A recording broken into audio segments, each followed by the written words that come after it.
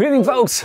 Sergii here, and today I'm pretty excited. Well, I'm always excited, but today I'm especially excited because we've just started a new cohort.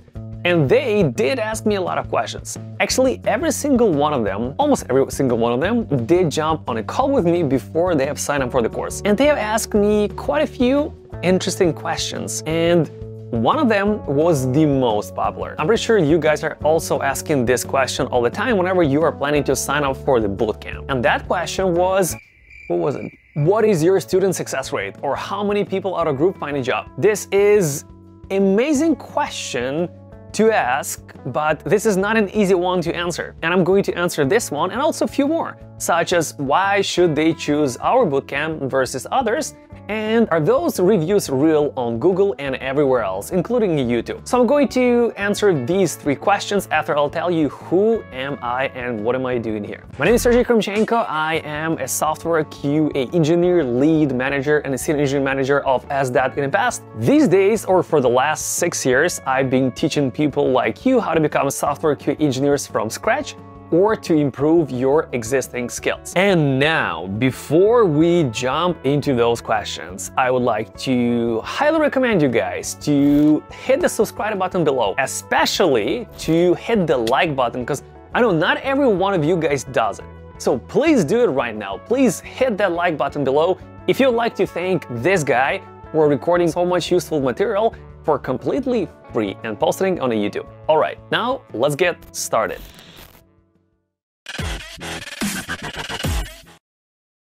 So how many people find a job, or what is the student success rate? Well, it generally will be the same for majority of schools, but I will speak for mine. So for Codemify, if anyone ever tells you that student success rate is 100%, that's lie. If anyone tells you the student success rate is 90%, that's still lie. 80, still lie. You know why? Because not every student will finish the education. Not every student actually wants to get a job. Not every student will apply for a job. So let's split all of the students into three major groups. First group, those are people who sign up for the course and they are not even planning to apply for a job. It could be for a variety of reasons. Some people just come for skills. Some people understand during the education that they want to do what they did before. Actually, just like this guy, I'm going to leave a link right here.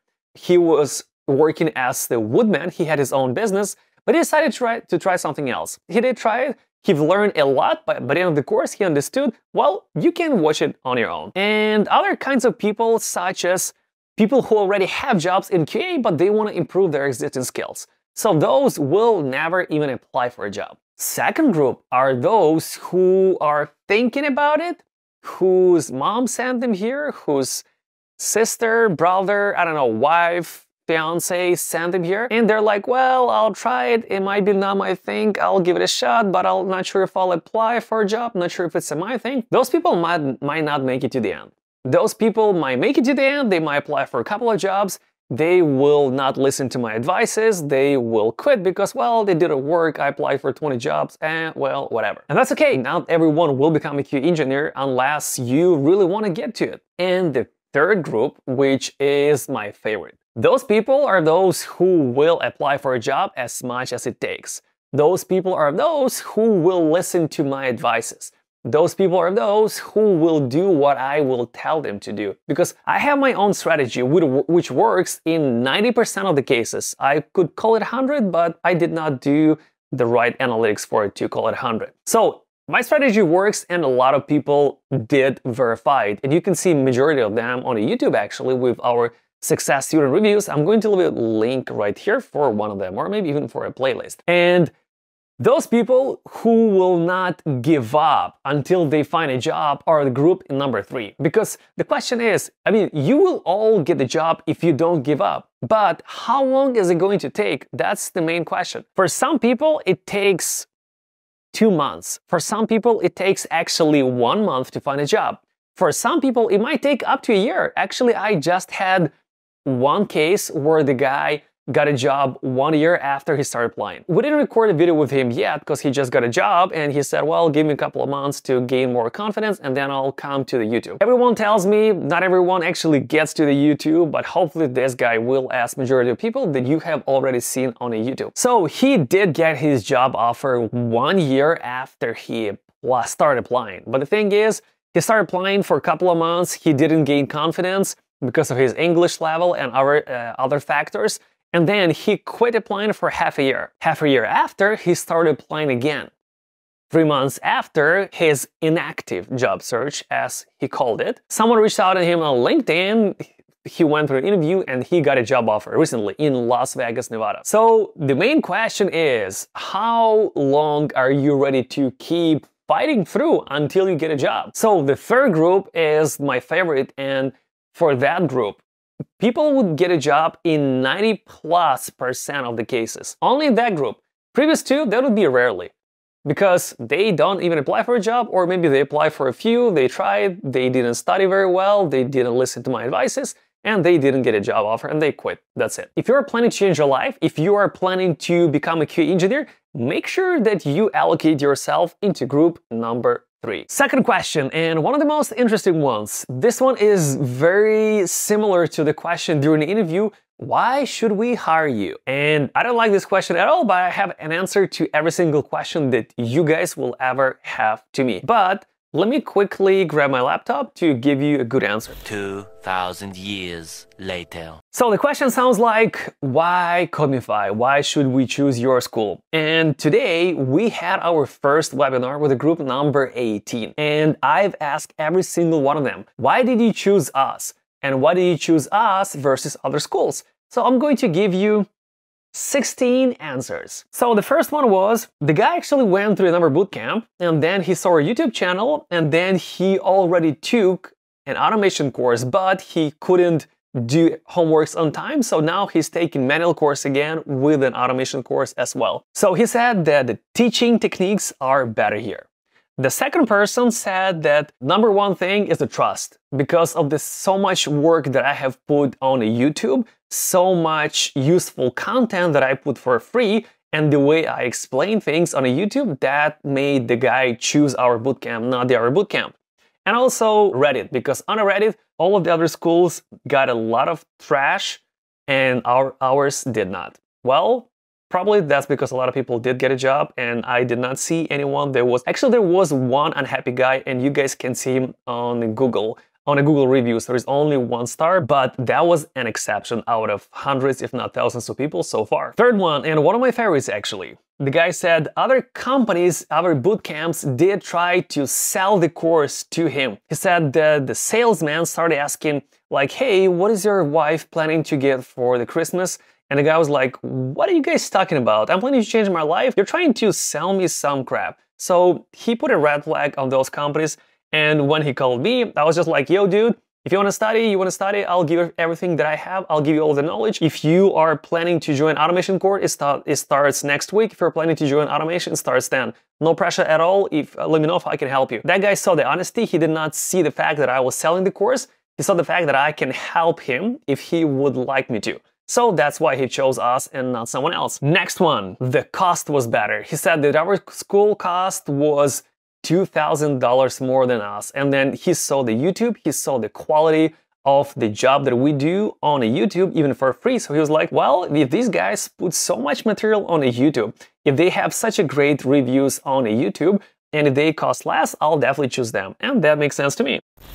Friends, we're receiving a lot of questions about a QA career path, such as how can I find out how much can I earn as the beginner or experienced QA engineer? What does the career path look like? How long does it take to get there? And also, would I be able to make it in my current situation? And that's exactly why, aside of all of the videos that I have recorded for the YouTube, I have decided to prepare a new guide, which will only be available here for you guys. It will answer most of your questions about a career path, bonuses, and a life life of the QA engineers. And you can find this guide right below this video in the description. Click the link and download it while it's available. If you would like to understand if the QA engineering profession is suitable for you, or whether our course will help you to build a successful career, you can book a free consultation with me. And I'm not going to give you all the classic BS about hurry up, amount of time is limited, click right here, but my time is actually limited, and you can see that in the calendar of mine by following the link right below this video.